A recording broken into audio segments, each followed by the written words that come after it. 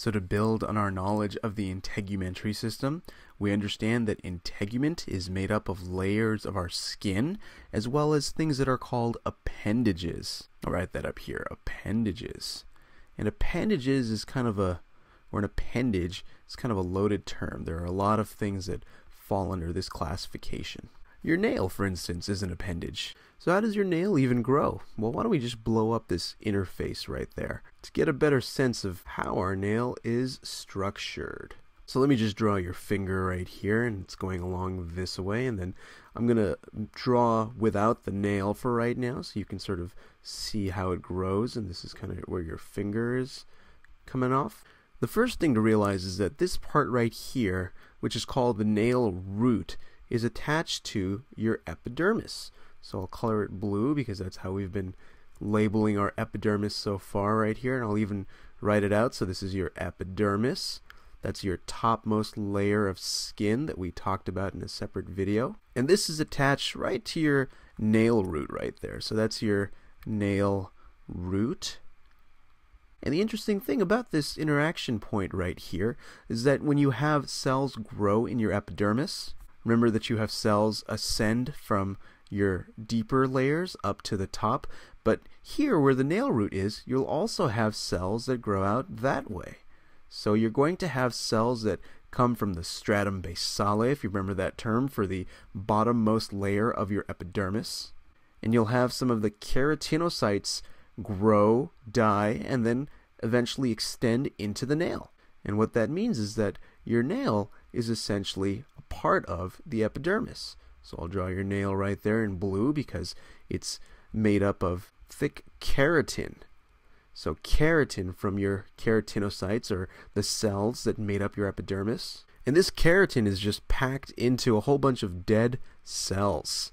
So the dead cells that sit at the very top of your epidermis hold or are packed with keratin, actually. They're packed with keratin and they move to the top of the epidermis and then they kind of shift this way. And recall, the keratin is the reason why your skin is so tough, and in fact in the nail, the keratin is what keeps the nail so stiff. And this is true for your fingernails and your toenails. The difference is your fingernails actually grow about 4 times faster than your toenails. And I guess just for reference, because we're going to be talking about it in our other appendages, remember that below your epidermis, you're going to have your dermis here, and below the dermis, there's the hypodermis, or the subcutaneous fat or tissue. Great, so that's how our nail is structured and grows. Let's talk about another appendage that might be back here, for instance. So, hair. Let's say we're talking about this back-handed hirsute right here, which just means somebody that's got a lot of hair on the back of their hand.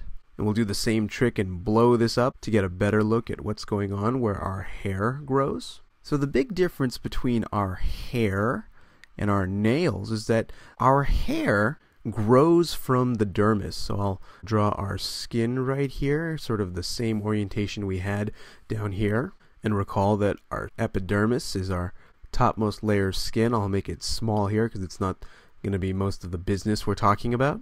And then below it, we've got our dermis right here. And I'll label that because it's important. That's our dermis. This is where we're going to be talking about most of our stuff right now. And then below the dermis, remember, there's our subcutaneous fat, or the hypodermis. And so the thing about the dermis to recall is that there are 2 main parts to it. And I'll kind of just draw it like that.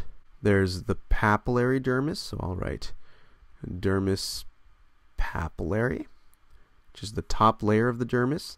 And then there's the reticular layer.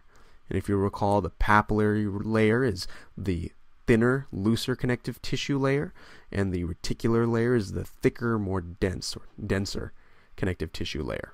So the way our hair is set up is that there's a follicle that originates here. It's this bulb that sits in your reticular dermis. So I'll label that off here. This is your hair follicle.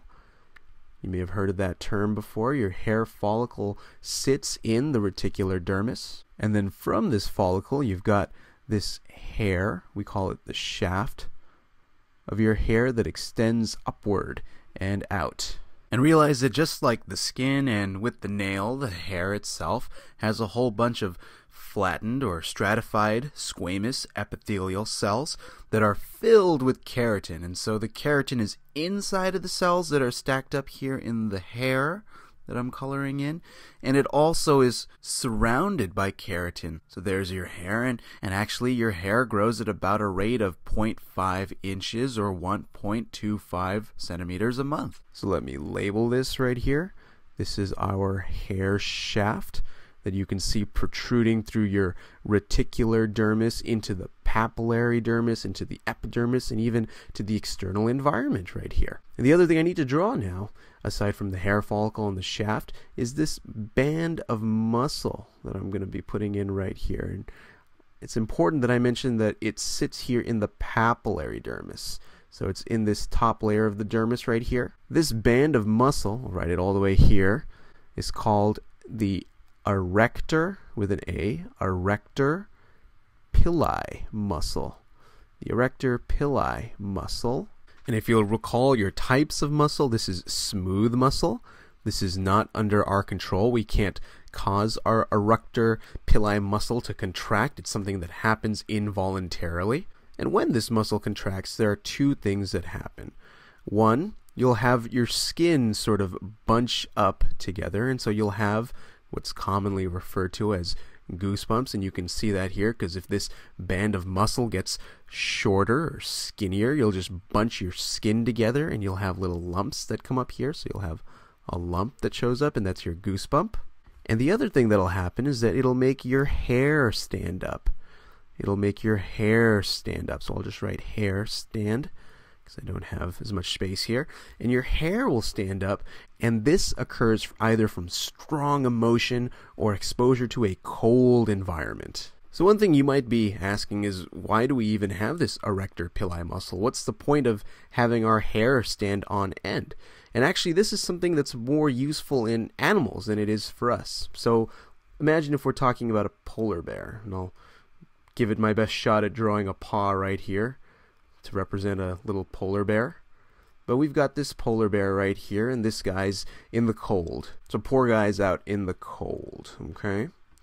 And when a cold breeze hits this guy's little paw right here, what's going to happen is that the hair on this polar bear is going to stand on end like that, just like I talked about in the case of a human being. Now, the hair in a polar bear is a lot longer than the hair in a human being. And by making this furry coat stand up like this, what happens is you create a warm, insulating layer. The layer of air that's embedded within the hair right here is significantly warmer than the external cold environment. And so what that does is that allows the warmth to stay within the paw and also extend to the rest of the polar bear's body, so the polar bear stays warm.